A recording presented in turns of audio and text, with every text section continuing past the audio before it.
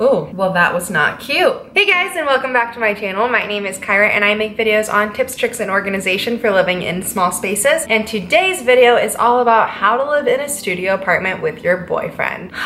So I've lived in a studio before my current studio, and in that studio I lived alone. Now we recently moved to Chicago and we are living in one studio apartment together with my dog. It was really easy for me to figure out how to live in a studio as one person. I mean, it's basically just a one bedroom without the bedroom, but when it's just one person, like more or less have room for all of your stuff. But when you have two people, you have got to get so much more creative and just really learn little tips on what to do so that way you aren't stepping on each other's toes. So the first and probably most important tip I have for you is to get a white noise machine or something that will help you sleep. If you have never used a white noise machine, maybe start by using like the apps on your phone or something so that way you get used to the noise and start liking it. But find something that makes noise that you can sleep to so that way you don't hear everything else. Because when you're living in a studio, you'll hear everything. And my boyfriend and I are on two completely different schedules. I wake up around 5:45 every morning. He wakes up at 7:30. I go to bed around 9:30. He goes to bed around 11:30. So we had to figure out some different ways that we could live in the same space and not completely drive each other bonkers by waking each other up while the other person is sleeping. A white noise machine helps a lot. So we don't use an actual white noise machine. We have a fan that makes a pretty loud noise. And so when I go to bed at 9:30, I turn on that fan and it drowns him out a lot. I don't hear him a lot of the time because he stays up until 11 playing video games and like talking to his friends on his headset while I'm trying to sleep. But with that fan on, it makes it so that way I really can't hear him that much. And then in the morning when I get up, we leave the fan on. I teach English really early in the morning, so I leave the fan on while I do that.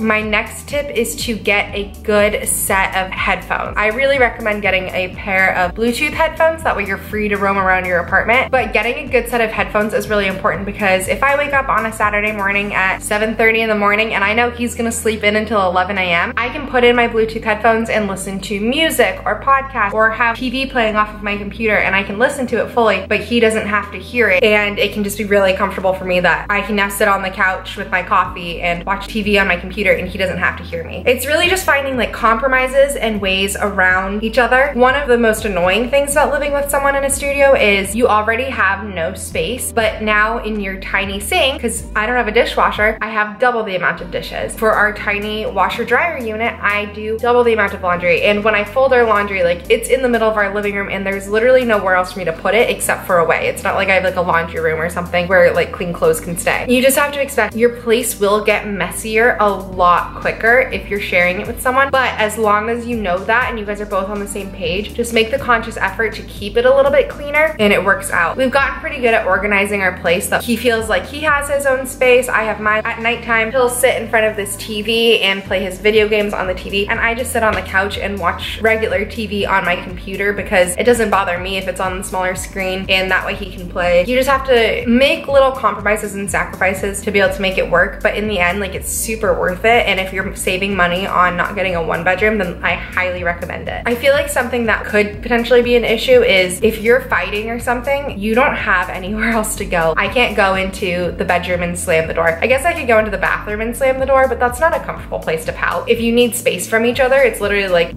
where are you gonna go? At my apartment building, we have a really nice rooftop and we have a really nice lobby. So if I need to take a breather, like I could go to one of those places. This doesn't really happen to us, but I can see how that would be really frustrating for people. Sometimes people just need like their own quiet space. And if that's you, then living in a studio with your significant other is gonna be hard. You don't have a lot of quiet space. You don't have a lot of space in general. So you don't have a lot of room to be able to go to get away. You'll just have to make a conscious effort to find ways to adapt and feel like you're still getting your alone time that you need. I work from home and I'm alone all day during the actual day, so it doesn't bother me. Like I'm really only around other people when he comes home at night. So for me, it's perfect. But if you're around people at work all day and you want to come home and just like decompress and be by yourself, it could be a little bit challenging. You'll just have to figure out how do you put up those boundaries. Another boundary that I think is really important when you're living with a significant other in general, but especially in a studio, is you need to make sure that there's an equal balance of work. Every night I cook dinner, but Alex will do the dishes. And honestly, like bless him, because doing the dishes in our tiny sink is such a pain in the butt. I do the laundry and fold it because I'll do that while I'm sitting here watching TV on the couch, but he'll help me put it away. So it's just like knowing what you do and knowing what your jobs are in the relationship, I think helps, because then there's not this constant back and forth of, well, who's gonna cook dinner tonight and who's gonna wash dishes? If you more or less know who does what, then it's just one less thing for you to fight about and be more at an ease of mind because you know your responsibilities. The last thing about living with a significant other is you have double the amount of stuff in the same amount of space. So this is about the same amount of space that I lived in Arizona. I now have to fit my stuff and his stuff. That doesn't sound that bad. Most people just think, oh, it's just clothes. And yeah, that's true. But now we have to have 2 dressers and we do have to split our closet, which is a little bit hard. But then you have random items. We have 2 suitcases. We both travel oftentimes together and need 2 suitcases. Where are you going to put 2 of them? We have his golf clubs, which are huge. Where are those gonna go? We needed to find places where these items could all fit in an apartment that doesn't even have a bedroom. So you have to get creative and you definitely have to prioritize and know it's an equal balance. Both people are trying to figure out where they can put their own stuff. It's not like one person is trying to completely take over the place. So just compromise, figure out some storage solutions. There's so many things you can do to be able to store your stuff creatively so that way it works, whether it's putting your TV on top of your dresser in the living room or storing stuff under your bed. There's different creative things you can do, but it will take some brainstorming. Again, I love living in my studio with my boyfriend. It's never felt too small for us. It's functional and we love it, and it's small and it's cozy, and we're in the heart of the city, and we could have gotten a 1-bedroom somewhere further out for the same price, but to us it was so worth it to live right in the center of the city, pay that same amount, but live in a smaller space, because for us it doesn't matter. Like, we want to be with each other. We like spending time together. I love living in a studio with him, and no part of me wishes that we got no 1-bedroom at this time. If you're moving into your studio with your significant other, I hope this helped you. If you have any questions or anything or any other advice I can give you, definitely comment down below and let me know. If you haven't already, please hit the big red subscribe button. I post videos on tips, tricks, and organization for small space living. And if you like this video, definitely give it a thumbs up. Also, be sure to follow me on my Instagram, where I post a lot of content that doesn't always make it up onto YouTube. Thanks so much for watching, guys, and I'll see you next time.